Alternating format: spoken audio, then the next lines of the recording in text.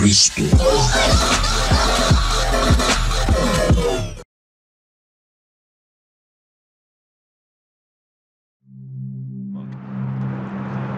It's rain-wet streets, it's nights like this with fog rolling in, cars, faceless people going by doing the things that they're doing. There's something kind of hypnotic about it. That's when I get inspired to carry what these streets are like, what the city is like, the mysteries, the stories, the thousands and thousands of people that you pass that are going by as shadows in this wet, cold, dangerous environment. I wanted to grab that. I wanted to take it into the future, and where I took it was cyberpunk. What I loved was the fact that it was a combination of dystopian society, a lot of technology, with this really great overlayer of almost film noir. In a cyberpunk world, I realized real soon, was a world where people had the technology, but it didn't fundamentally change the fact that there was a lot of treacherous, nasty behavior, large weapons, and a lot of sort of serious danger all about. The important part in cyberpunk is just that. It's not the technology, it's the feel.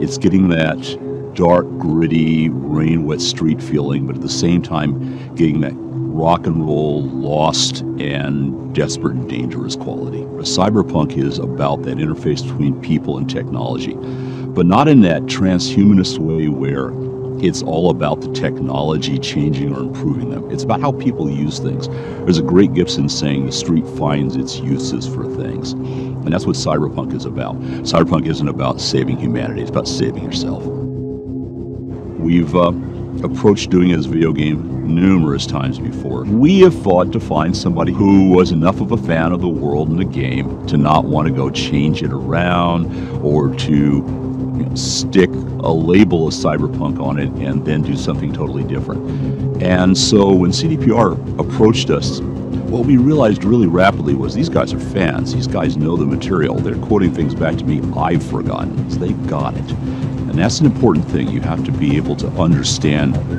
why this world exists. They're dragging my butt all the way over to Poland several times a year. We're excited because there is a really strong element of cross-pollination. There's a really strong element of cooperative building going on. And that's really great.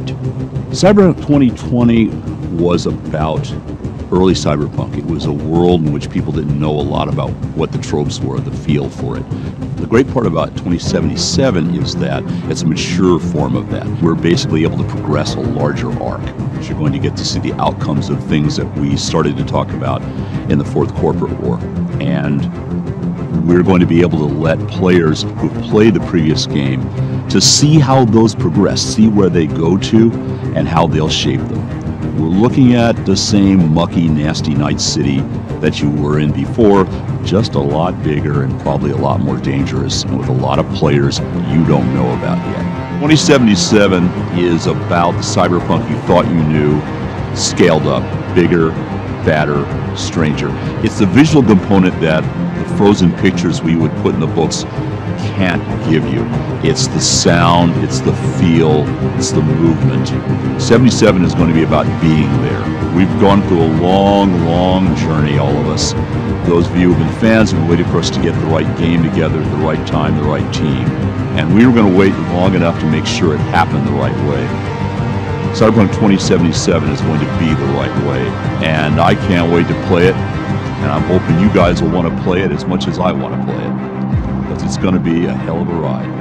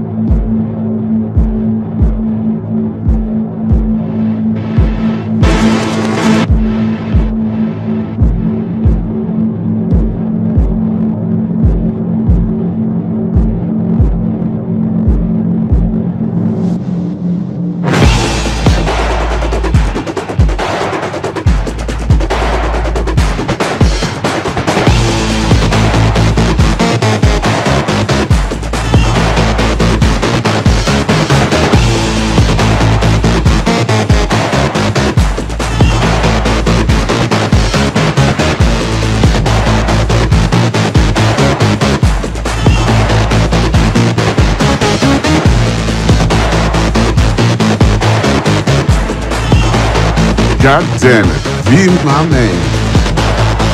You made it. You're blowing up all over the news.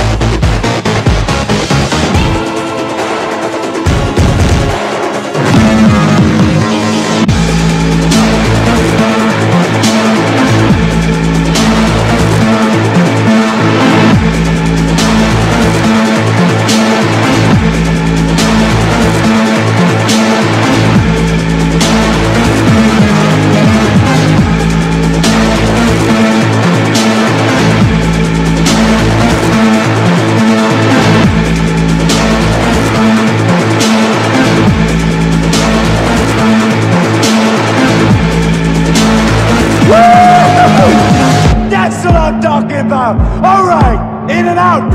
It's gonna be okay. Just hold on. Hey, just think about all the good shit we're gonna have, huh?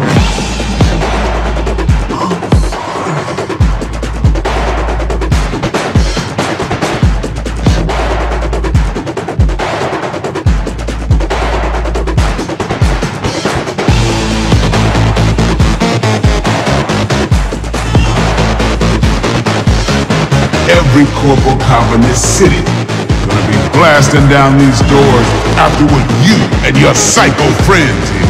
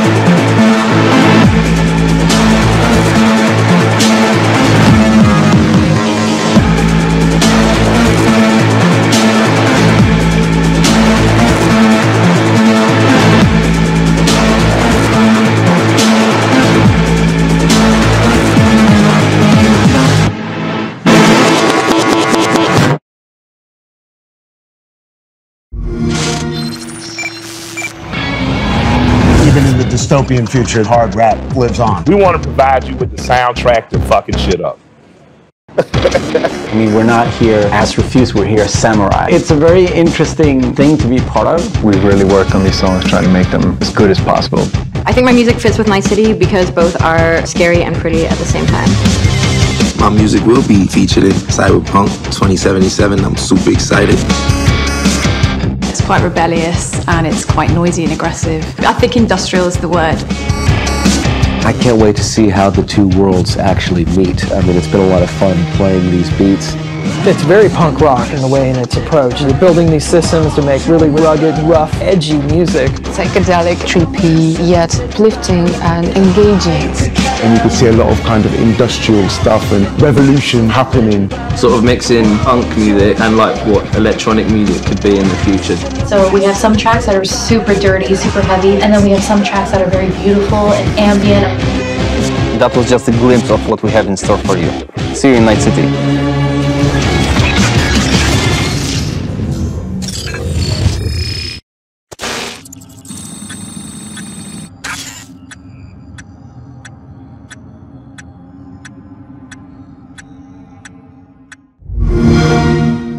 Games play best on Xbox One.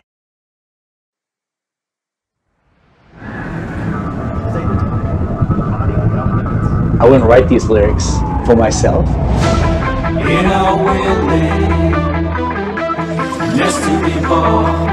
So it's kind of interesting to get into like the mindset of who is this character and what would they write about, or what's their agenda. It's interesting to try to like catch a language that's his and try to catch a language that's like part of this game.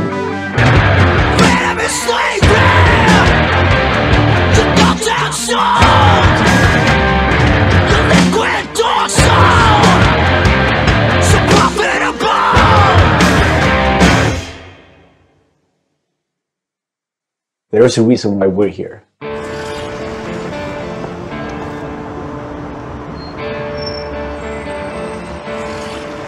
It was Piotr maybe who was a fan of the band. He knew Refused and he knew my voice and he said, oh, that's a perfect voice for Johnny.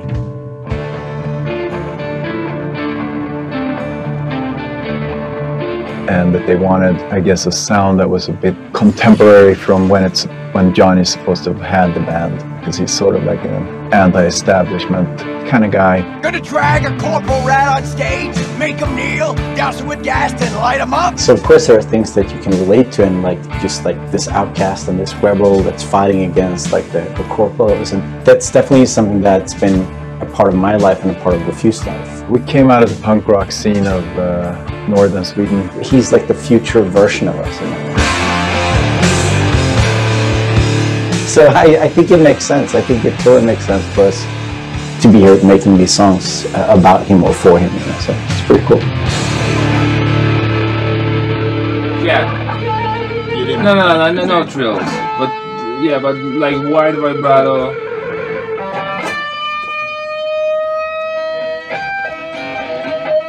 And then, I mean, just sort of build, slowly build sort of intensity.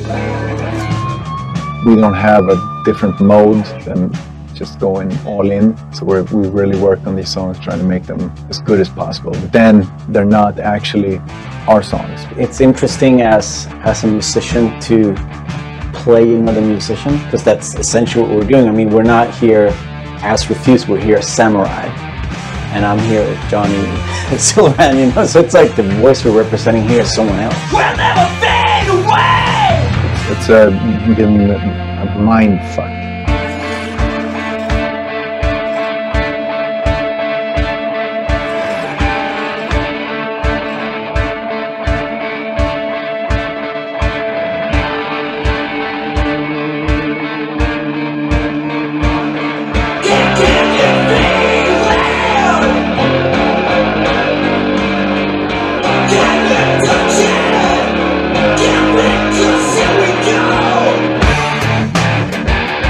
I mean, the shouting in itself is just like second nature to me, because I've been doing this for a very long time. But then when someone comes in and says, I'm happy with everything except for Azza Lynn. Again, it's Azza. Azza. Okay. The shouting's great, but think of that accent, or think of that like enunciation. It's a bit weird because it's a very different way of singing when you're screaming like that, and it's hard to sort of swallowing some syllables there. Adjust your accent. Oh yeah, just try it again. So it's been a bit kind of frustrating. It wasn't horrible, but it wasn't great. But I mean, I get it. I mean, we have to maintain the illusion that this character that's a character of the game also is me, like when I'm singing it. So it makes sense. But yeah, it's a bit different to have someone telling you exactly how to enunciate things, because I'm not used to, usually people are just like give me a thumbs up, and then like, you know, you think of things like the rhythm, and you think about the pitch, and you think about all these things, but then someone comes in and like, that word sounded weird. I'm like, what? No, that's how I sing. But so it's been a very yeah, a bit painful at times, but it's alright. See this zone, I'm chipping in. Roll the bones, I'm chipping in. Belt that cone, I'm chipping in. Mayhem drowns.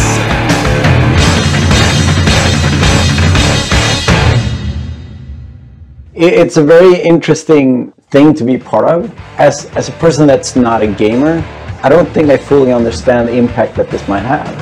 If people like these songs and if people are excited, then that's going to be great. I mean, we are spending a lot of times trying to get this right, trying to get it to sound like, you know, like Samurai would sound, you know. So it's quite interesting. It's a very different way of making music, actually.